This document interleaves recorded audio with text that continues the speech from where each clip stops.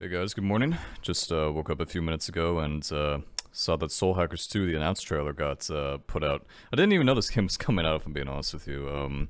Never played the Soul Hacker games before, but you know, I do like to keep up with everything Atlus does. And I see just by the announced trailer that this game is coming out for PS5, PS4, Xbox, whatever, Xbox One, and PC. So Atlus is going to put out one of their main titles on PC, which I think is great. I saw it was already coming out on Steam.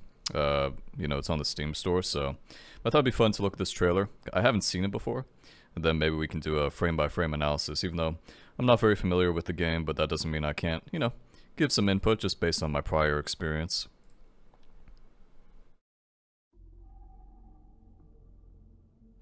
Ohayo, Ringo. Ohayo, Fig. 気分はどうですか?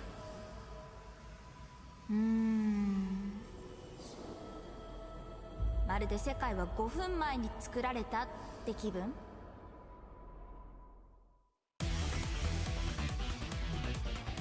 デビルサマナー? 悪魔を召喚し刺激する俺のようなデビルサマナーだ。私たちは彼らの死を阻止すればいいというわけですね。世界の終わりを止めるために。世界に破滅をもたらす大いなる存在が降臨する。ファントムソサエティ。ファントムには貸しがあるからな。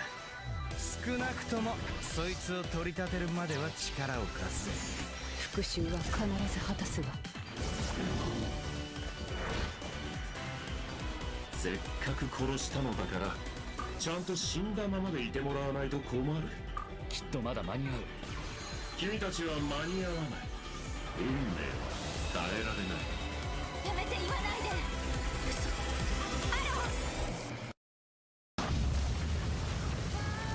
相手は最強のサマナーだ。勝てない喧嘩は売らないようにしようぜ。なんだあれ。怪しいな。怪しくありません。フィグです。とりあえず撃っとくか。大した覚悟だ。あなたもまたサマナーの業に囚われているんですね。リンゴ、このままだとあなたまで。私の手を取って。そうすればもう一度やり直すことができる。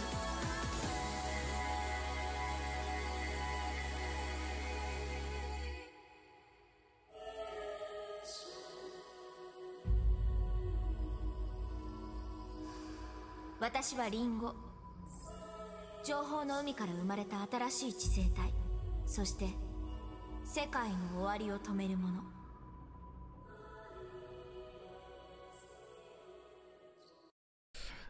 Woo! August, I think that's August 26th. If let's see, May, June, July. I think that is August 26th. Nice. First thing that comes to mind when I see that gameplay, or just when I see the trailer, is that it's very stylish. Very, very stylish. It looks really good, right? I think it looks like it runs on one of the newer engines, maybe like the Tokyo Mirage engine or something, the SMT5 engine. It's hard to tell though. I didn't see any. It's hard to tell, right? I couldn't see anything down there about what platform it runs on. Looks pretty good. I mean, like I said, I didn't play the first one, so I have very limited knowledge. If there's some sort of continuation of the story, I'm not going to be familiar with that. But you know, let's take a look at it anyway, right? Go by the old frame by frame. Oh god, I know people fucking hate when I do this, but okay, it's a little bit laggy. Takes a little bit to get going there. You can tell this runs at a very low frame rate because it's like going one frame by frame at a time. So, also something I want to ask, I'm not sure if anybody can confirm this for me. Is this game going to have any English voice acting? Because I know Tokyo Mirage Session didn't. So even if it has a localization, I assume, hopefully it would have some English voice acting. Because I think that's kind of like a requirement. Not to be like rude or anything, but I feel like a lot of games these days, if you want to bring them to the West, they need to have some sort of English voice acting or some sort of localization, because most people are not going to deal with that right now. Okay, so this must be I'm assuming this is Ringo, right? I remember that's what she said. リンゴ。おはようフィグ。気分はどうですか？ Figue. So I think Figue is that fucking bird thing we saw later on.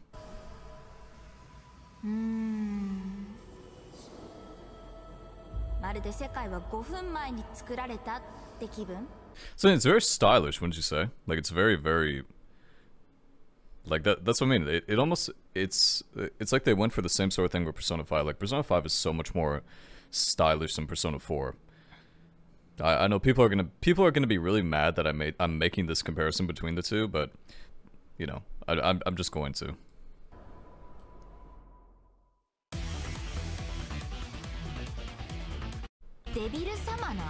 Debulu Summoner. Alright, let's go back. Now we actually have some stuff here to look at.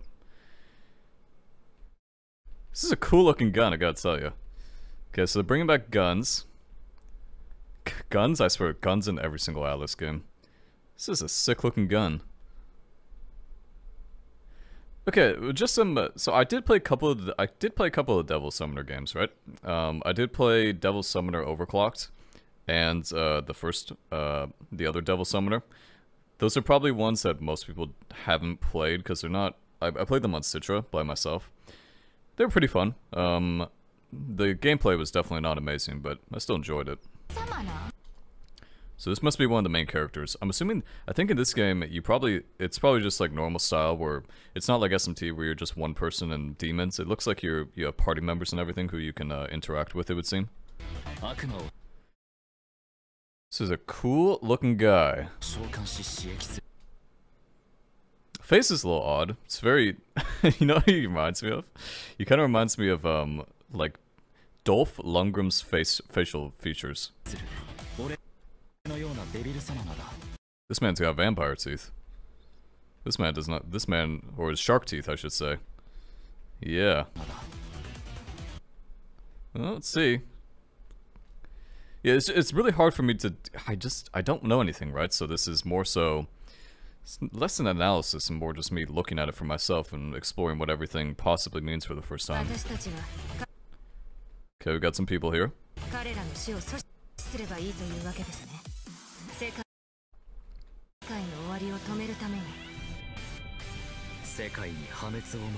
It seems it takes place in Tokyo, right? I mean, these always take place in Tokyo. I don't even know why I said that, but you know, maybe it'll be a little different this time. Also, we got this guy. This guy looks like the Fantastic Four villain. I forget his name. Okay, so here's a gameplay. This is like what I care about, right? Because this is something I can actually resonate with. So it's a third person, behind the back type thing. You see Jack Frost over there. Okay, those I'm assuming these are demons we can fight. So that's kind of the encounter system. So it's not following a random encounter system, which I think is good. It seems like a lot of games are like stepping away from that, which I'm happy about. Okay. Yeah, so it's a little bit different. It's a little bit different than SMT. It's not trying to compare to SMT5, like the latest iteration from Atlus. It doesn't follow that same. It seems like it's a more static camera angle, just based on these two pictures here, or these two frames. See, it's very like almost perfectly aligned. Okay, you got DiCaprio over there.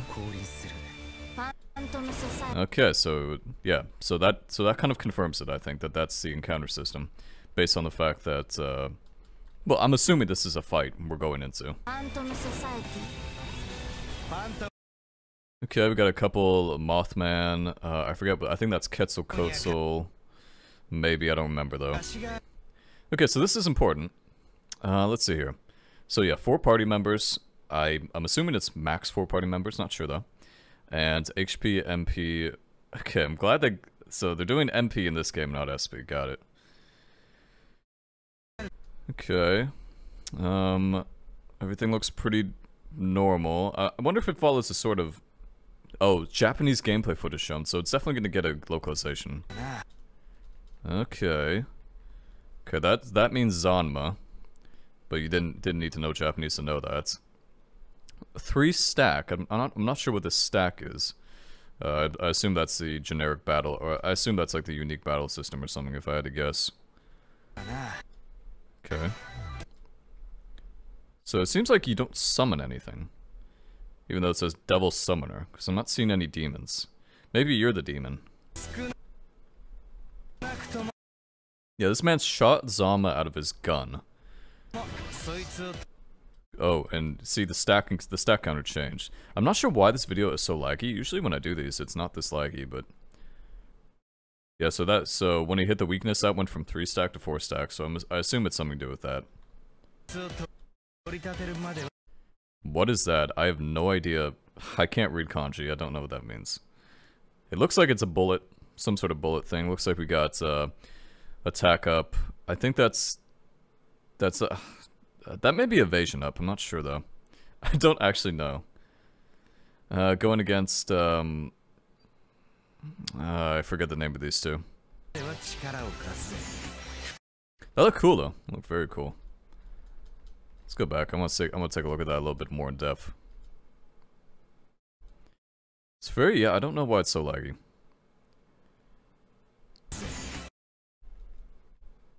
These effects look really good. Like it actually looks even, it doesn't look better. I think it looks better than SMT5 because SMT5 is on the Switch and the Switch is shitty in terms of graphical power compared to something like PC. I think the most interesting thing though is this game's coming to Xbox, right?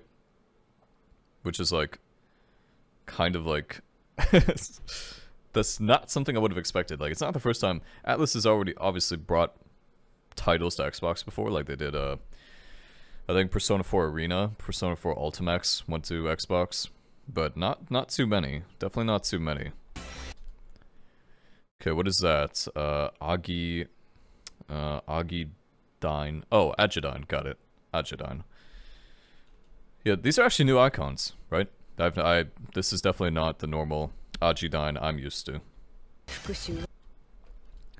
Who are we going against? I'm really bad at names, but I definitely recognize that guy. Yeah, it's very... I do like this style, because it seems kind of unique. I'm still telling you, it does remind me of Tokyo Mirage Session a tiny bit. Just a tiny bit, not like a super amount, but... like a little bit. Like, definitely, there is some resemblance. Okay, this is important. So there's actually some demons here with Lingo. So I'm assuming Lingo is one of the main characters. You got like Jack-o'-lantern, you got...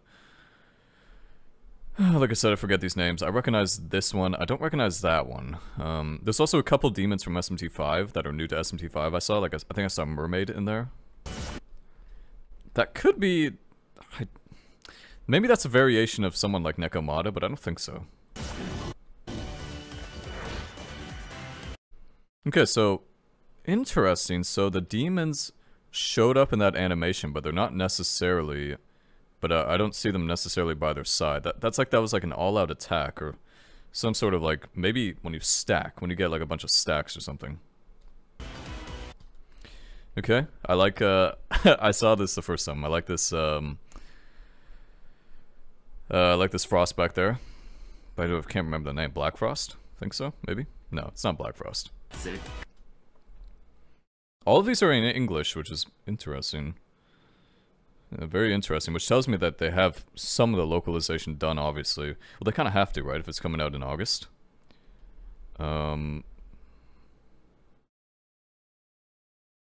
Yeah, I think so. Oh, it is Black Frost, yeah. I thought so.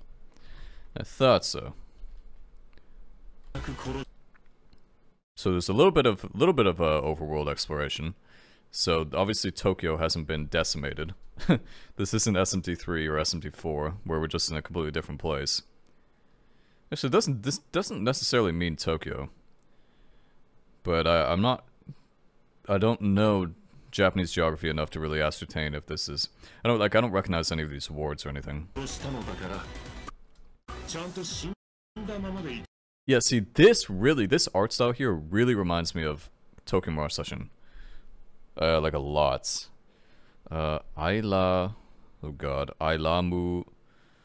Shupu. Ailamu Shupu. I don't know what Ailamu means, but... oh, sorry. Aitemu. Aitemu. Yeah, well, my Japanese is kind of shit. Which it should be a lot better, but it's not. This is cool. So there seems to be demons in the overworld, as you can see. Got a couple of them here. This is a cool looking guy. This looks like Twisted Fate a little bit. Ah, wait a second. Oh, that's something very important. I almost missed that. Yeah, so we can see over here we have, this must be our stock? It's hard to tell though, right? There's like a demon here. There's like a demon, but there's 2 demons below it. Maybe there's like demon squads or something. That'd be kind of cool. That'd be kind of cool, right? Shiluku? Shiluku Doa? Yeah, see, there's Mermaid. Mermaid's obviously new to SMT5, so they have some of them they brought into this game.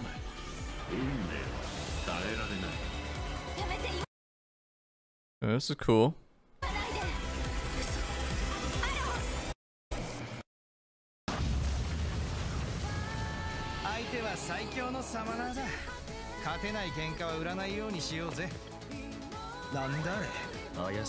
This kind of reminds me of this like background and everything. Kind of reminds me of SMT3 a little bit.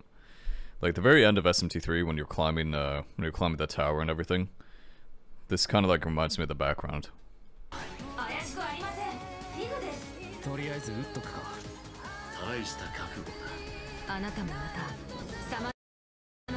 There's nothing really for me to take here, right? Like there's nothing really for me to analyze just because it's all story speculation. It's not like I'm familiar with any of the characters at all, so. This is good though. So if this is any consolation, this seems like you can have 6 demons in a battle. I don't know though, right? Like I don't know how it works. That'd be kind of cool because you definitely let's see, SMT3, SMT4, I don't think any other game I played you had more than 4 demons on your team. So that'd be I've always wished Atlus would go down this route. Maybe they already have and I just don't know about it.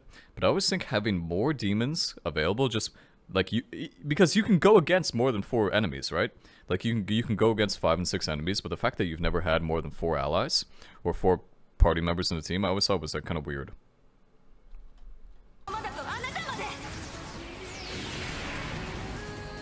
Let's go back. That actually may be a gameplay mechanic there.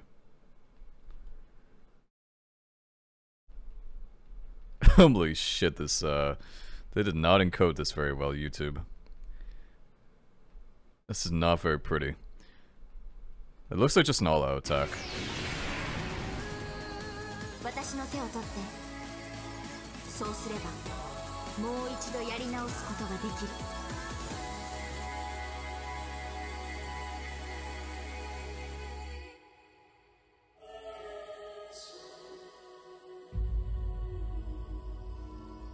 But I just want to point out that's the same font they used for the Persona 5 or Persona Anniversary thing. I know, it's like a very weird thing to point out, but... that right there. Come on. It's only there for like a second. I'm pretty sure that's the same font they used for the Persona Anniversary text.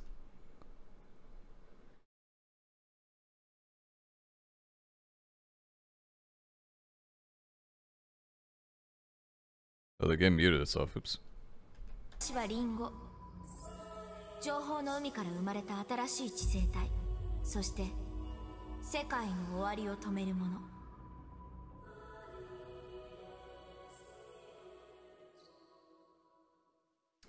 the fact this game is coming for PS5, usually when a game is not made for next gen, they just say PS4 because everything's backwards compatible.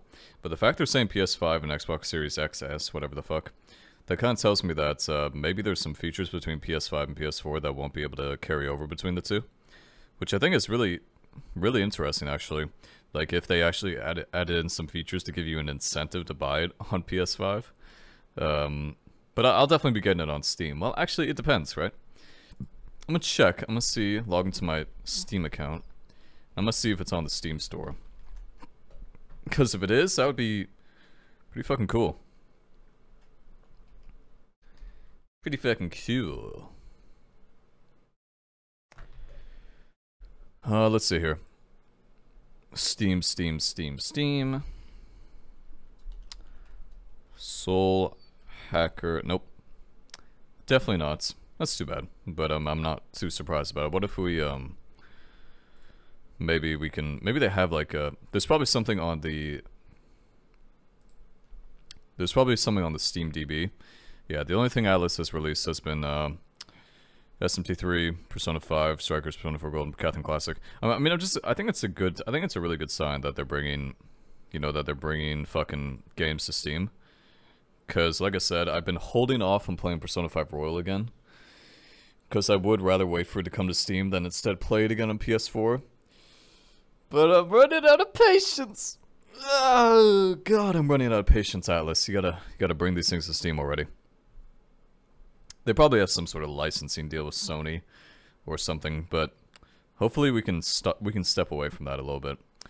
Looks very interesting, right? Like I'm definitely gonna learn more about it in my spare time, but from what I've seen, maybe it looks a little bit anime, but that's fine, you know? I enjoyed Tokyo Mirage Session. It was like a pretty good game. It was like a 7 out of 10, right?